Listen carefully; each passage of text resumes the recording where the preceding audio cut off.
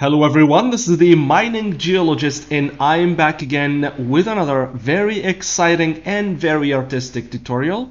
So in this tutorial we are going to see something a little bit different, but I'm sure you guys are going to find a way to add this to your daily mining routine. So whether that is going to be adding these kind of images to your reports, or you can add this to your presentations, or you can add them in your website maybe. And I've seen a lot of people making cool maps as part of a 30 days map challenge, which I'm not sure what it is all about, but you can make this part of that challenge and try to grow your network as not an artist, of course. Or yeah, by the way, I've seen some websites selling these kinds of images, so maybe that's something that you can do. But we don't care about that. I'm just here to show you how you can do this for free, and it's not gonna take you more than 3 minutes. That's the cool part of this. So if you're interested in making these cool maps, watch this full video.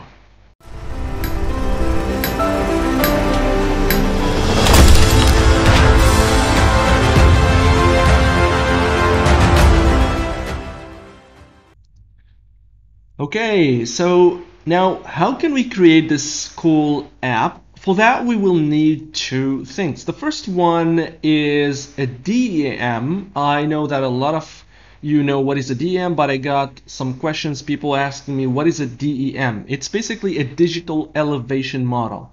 That's, that's a topography. That's the simplest way to explain that, but it is a raster topography. It's not like different contours, vector contours, but it's a raster in which you have an elevation value in each one of the pixels. So it's basically a topography. And you can use this in GIS softwares like QGIS, and you can generate contours from these, and you can, in some modeling softwares, you can import these ready to use as topographies. So that's a DEM. And how can you get one of these? Well, I've covered a really cool tutorial in which you can create a web application in Python. Yeah, you don't have to worry, you don't have to be a web developer to create this one. It's really simple. Even if you don't know programming, following this tutorial is going to be really easy for you to create your own web application. It is this tutorial, and I'm going to try to show the link in here.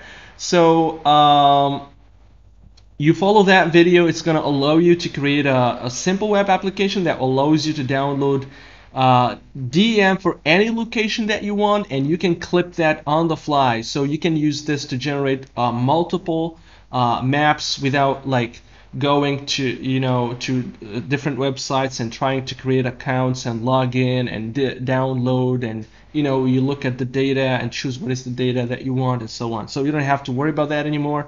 Make sure to follow this video. Now once you have a digital elevation model, the next thing that you will need is to download this amazing software. It's a free software, and it's like, I think it's 1 megabyte. It's almost 2 megabytes, which is like very small sized, and you can download this with just one click, and you don't have to sign up or anything like that. I will leave the link to this software below, and it's an open source software. It is free, so you don't have to worry about anything, any licenses or anything like that. So once you download the software, you don't have to install it also, which is another cool thing. So you can just go and double click, and the software is going to be ready for you to use. And right away you can see that we have a 3D window, and we all know what is a 3D window and why do we use it, because I'm supposed that you guys are familiar with mining packages, and this is basically to display any 3D objects that we have.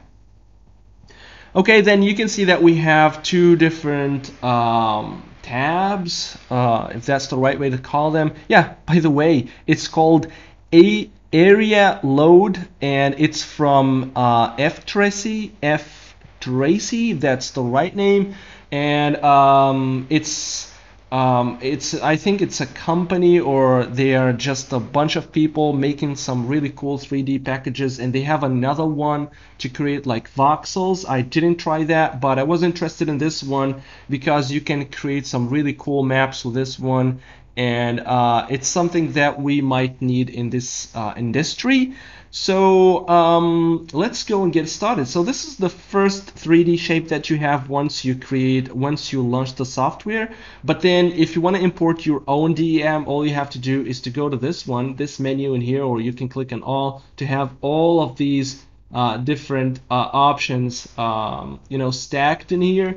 And then you don't have to worry about the options. I don't know how to use like most of these, but if you play around with these, you will have like something visually, something changes visually in the 3D window, and you will know what that option is actually doing without knowing what is that thing exactly, because most of these like are related to photography and 3D software, so you don't have to be an expert to create some cool maps. So let's go and change this one. I'm gonna go for this Santa Monica Mountains DEM, and I think you get these by default inside the map folder that you get when you install or when you download the software, because we didn't install anything.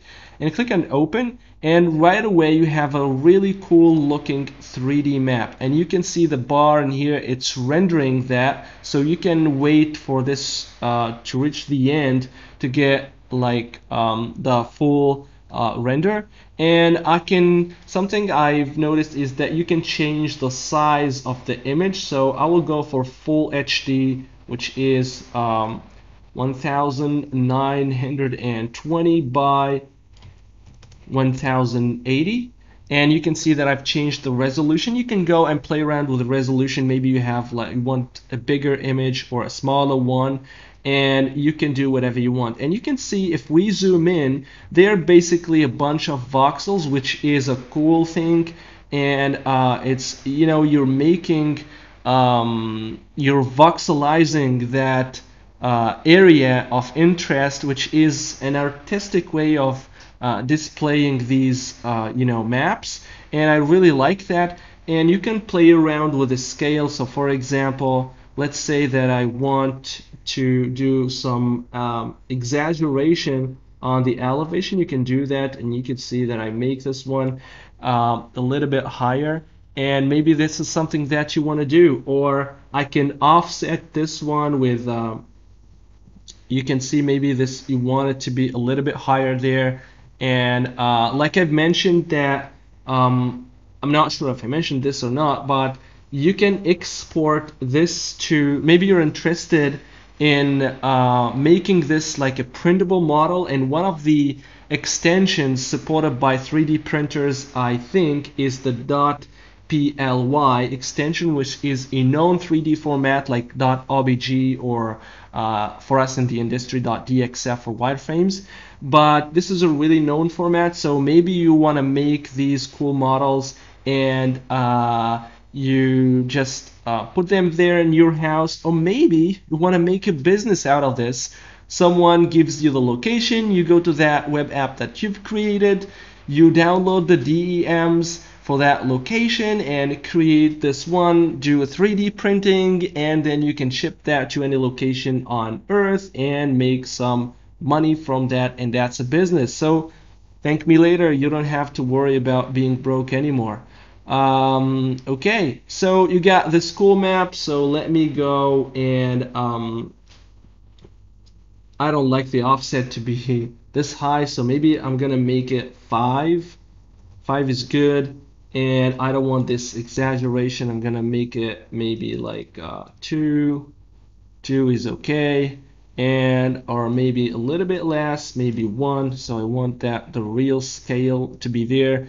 And another way here, you can see that, let's start play around with some of these. So this is what the option is doing. So you can see that it starts to you get an idea about how this works. So you need to leave it a little bit to render, but it's not changing a lot of things. And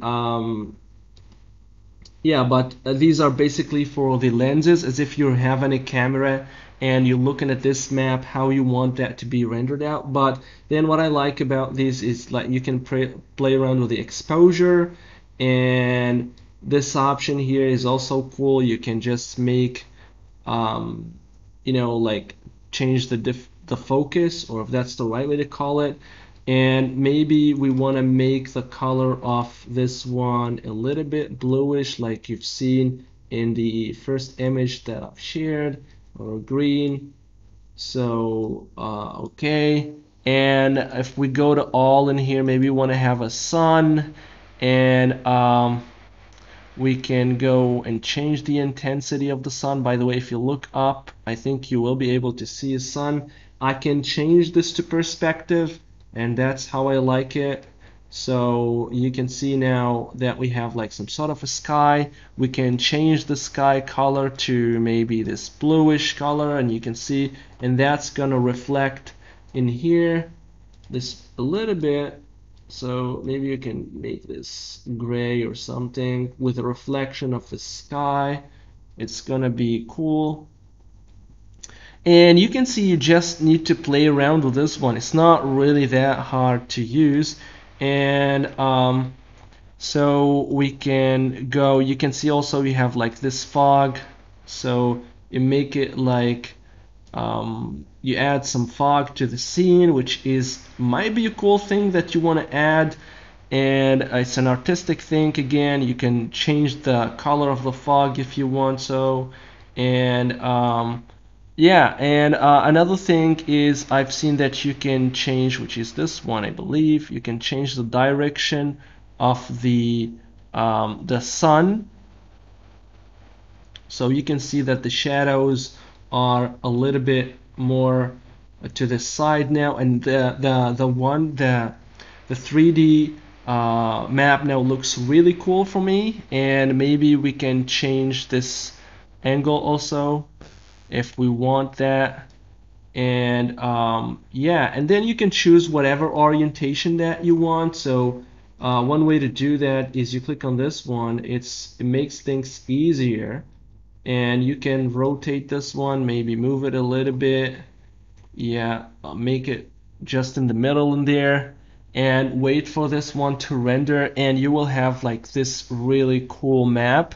And you can see that it took us like, I don't know, like 2-3 minutes, and we still have like a lot of things to change. And you can see that we can add a background. You can go and add a background here. The color is set to black, I think, transparent background. And you can change this color to red. I'm not sure how this one works, but yeah.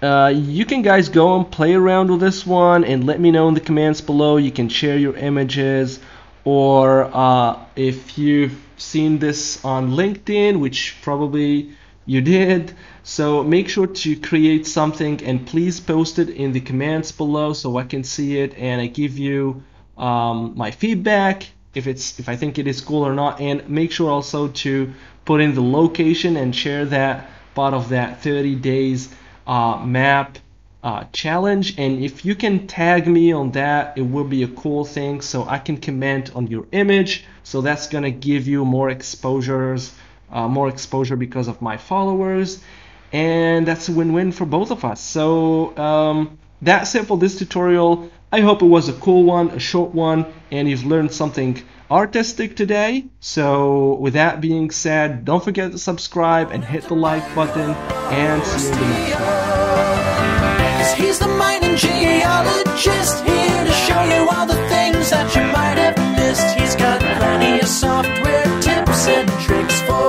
your geoscience lives. So get your fix of mineral exploration and mining engineering information, and check the links, leave a like, and please subscribe.